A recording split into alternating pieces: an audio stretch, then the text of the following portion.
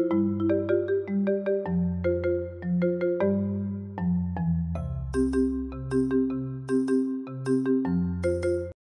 decided to research the issue of fecal sludge management because we found that this is an issue where there is too little attention.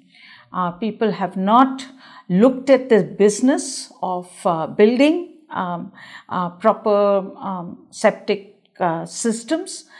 They certainly do not know where this waste goes.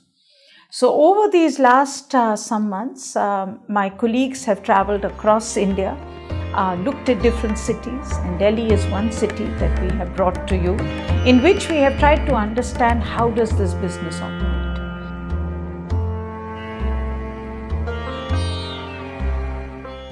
Delhi is the second most populous city in the world.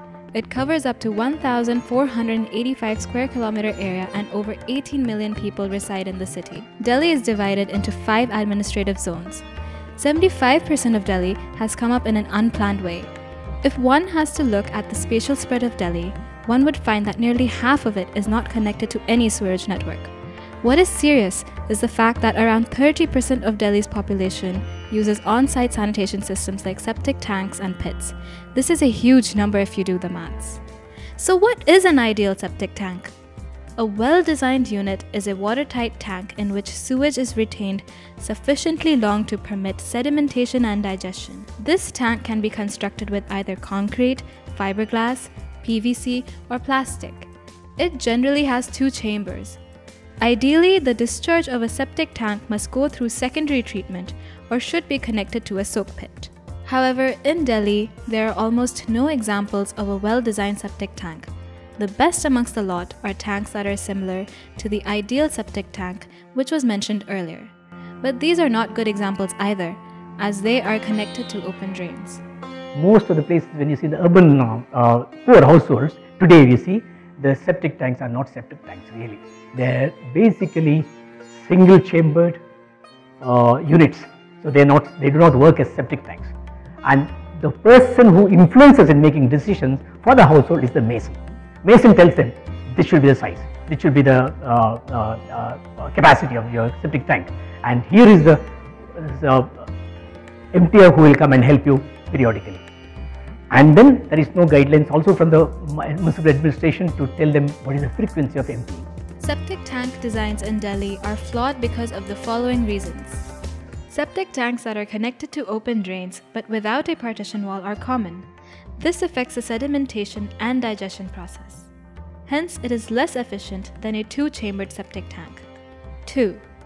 There are also tanks that are connected to an open drain, but the partition wall inside these tanks have multiple openings. These are as inefficient as tanks without a partition wall. 3. Then there are fully lined tanks that do not have an outlet or an overflow. These need to be emptied more frequently. 4. Lined pit, a rudimentary form of septic tank, is also prevalent in the city. These tanks again have no overflow. These have impermeable walls on the sides and are open to the earth from the bottom. 5. There are also areas in Delhi which have only unlined pits with no outlet.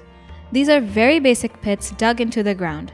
These pose the maximum risk of groundwater pollution and can also collapse very easily.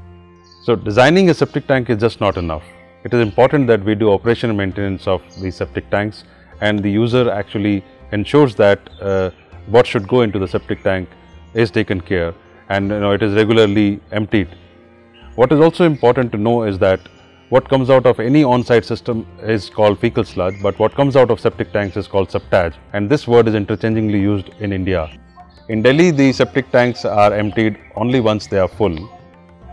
This reduces the efficiency of on-site sanitation systems. The Notification of Manual Scavenging Act, which ensures that the fecal sludge is managed mechanically or properly with proper gear, and this has ensured that this process requires to be handled systemically.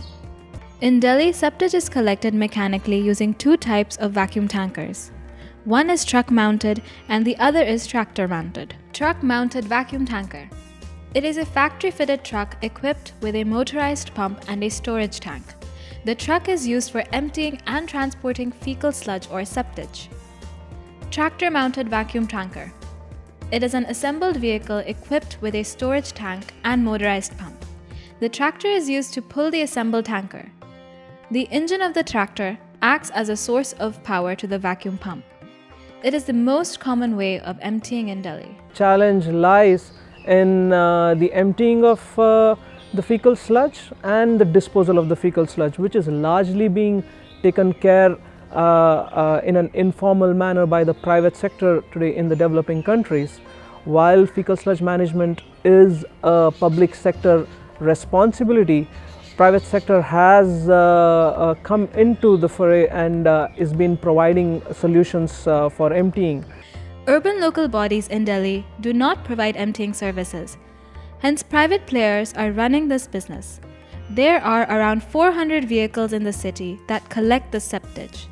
These trucks are generally stationed at the peripheral areas of Delhi, where the dependence of on-site sanitation systems are more common than core areas of Delhi. Around 50% of these emptiers have loosely come together and have formed unions. The rest of them collect the septage individually. These tankers combined collect around 4 million liters of septage every day.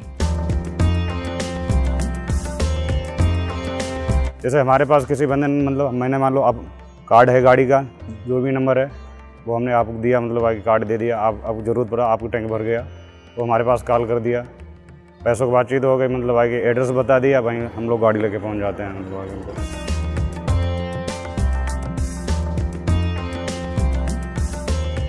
जब ये भर जाता है, पानी जाना बंद हो जाता है, सीट से ऊपर पानी आ जाता है नीचे फ्लोर में, तब हम लोगों को पता लगता है कि ये ओवरफ्लो हो गया, अब इसमें खाली कराना चाहिए।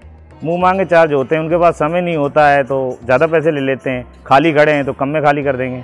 There are two major missing links or gaps in this internal business model of septage extraction and disposal.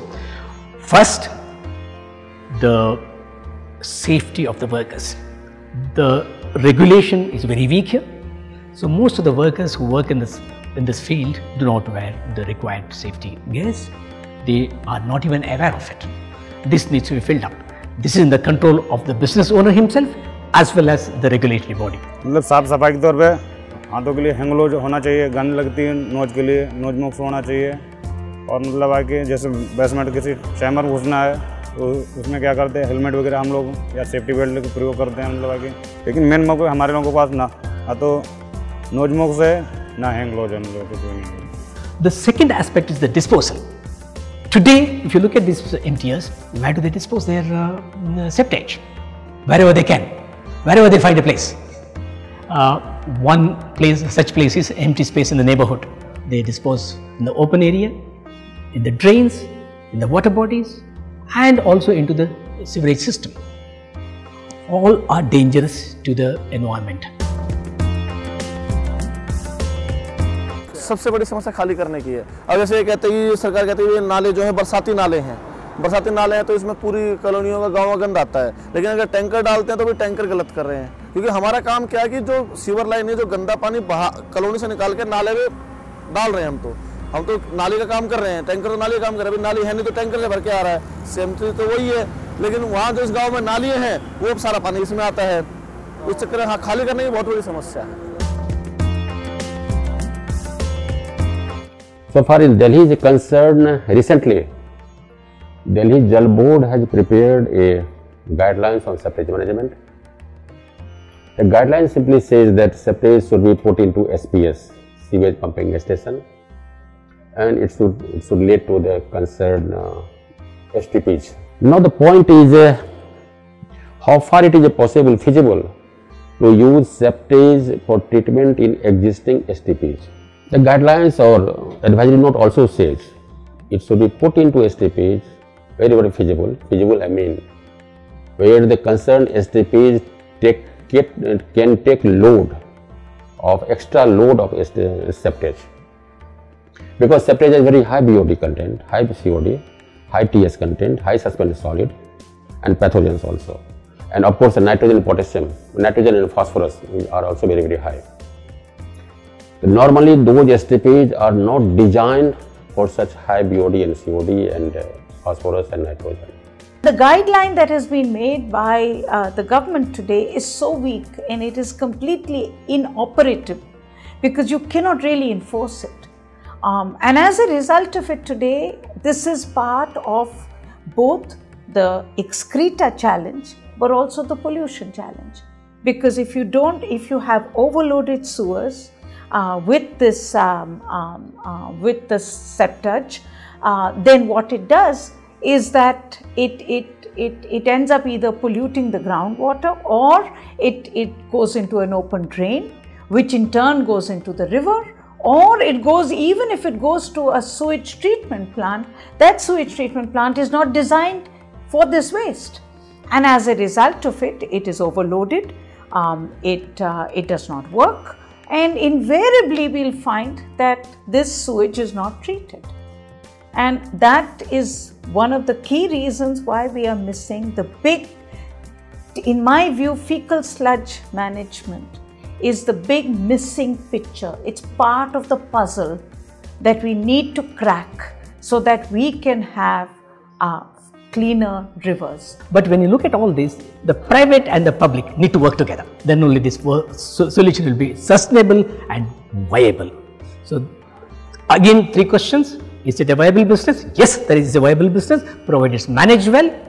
Is the technology appropriate? No, in Delhi the technology is not appropriate. You need to bring in better technology. And is the regulation guiding enough? No, that a lot of work needs to be done. I think the solution will have to evolve in different ways. Firstly, I think we have to accept the fact that septic tanks are part of the sanitation story of India and of other countries in similar conditions.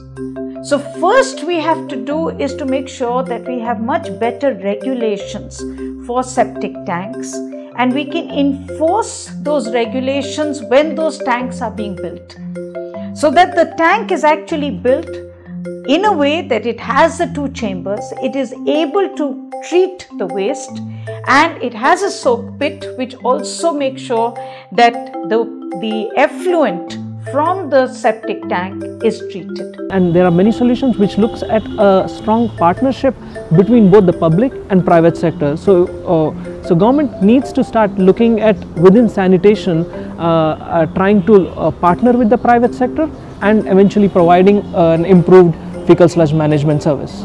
There are other solutions as well where government can actually enforce scheduled desludging of septic tanks and pit latrines, and it could contract out the desludging to the private operator again, and this way it again could manage how the sludge is desludged and where it is disposed.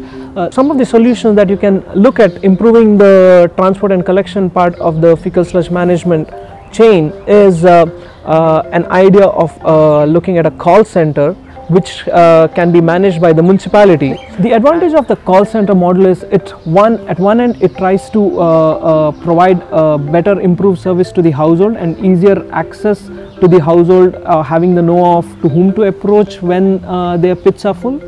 Second, it also helps the household provide a lowest cost service to desludge their service. On the other hand, for a municipality, they are able to better regulate and manage who is emptying the pits and where the sludge is eventually disposed. From the private sector perspective, it also gives them clear access to market, and they are able to come into the formalized system where they are being recognized by the government authorities and local municipalities, which eventually would help them formalize their overall business. The bottom line is fecal sludge management is going to be part of our sewage, sanitation, excreta and pollution story of cities. We need to plan for it, we need to plan deliberately, and we need to get it right.